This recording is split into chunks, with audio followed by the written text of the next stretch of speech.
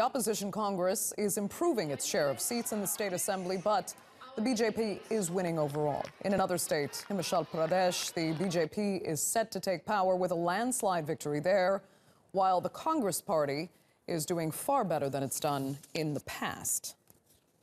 Well, for more, Neha Punya can join us now live from New Delhi. Hi, Neha.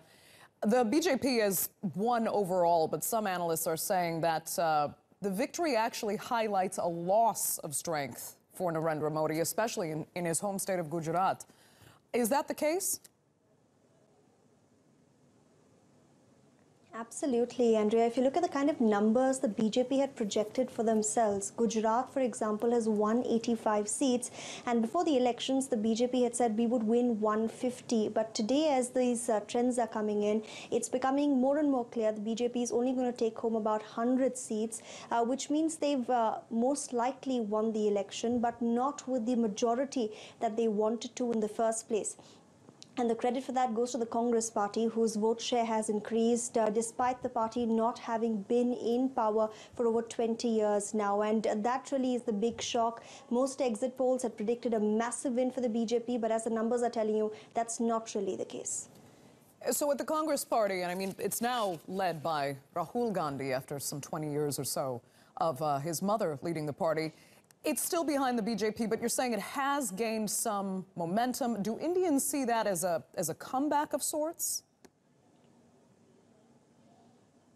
Absolutely. I mean, like you said, Rahul Gandhi just took over as Congress president less than 48 hours before these results were announced. And some of the credit is being given to him because he was campaigning quite extensively in that state. He also raised issues like demonetization, the goods and services tax, both of which have been major points of criticism for the Prime Minister. And he's also consistently attacked the Prime Minister for the economic slowdown that India has seen over the last 2 years.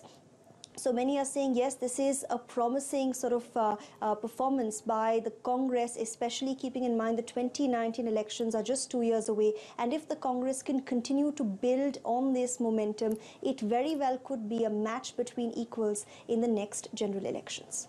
So people are reading this election result as an indication of what to expect in 2019.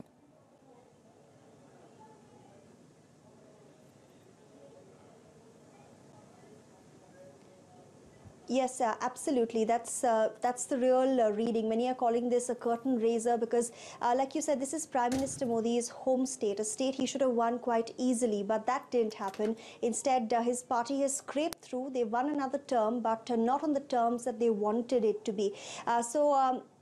Many are saying this is possibly indicative of the fact that Prime Minister Modi needs to change his poll strategy. He needs to make more allowances for factors such as the economic slowdown, for the agrarian crisis that the state of Gujarat as well as many other states have seen. And for the Congress, like I said, it's all about building on this existing momentum, finding issues over which the voters can relate to the party's pitch and really using that to keep attacking the Prime Minister. Most experts are saying that 2019 really is going to play out along similar lines, with the opposition consistently attacking Prime Minister Modi on economic issues, on issues of demonetization and GST, along with the agrarian crisis, while the Prime Minister will have to find a very, very foolproof defense for those reform measures he's taken, which haven't really played out exactly like he wanted them to.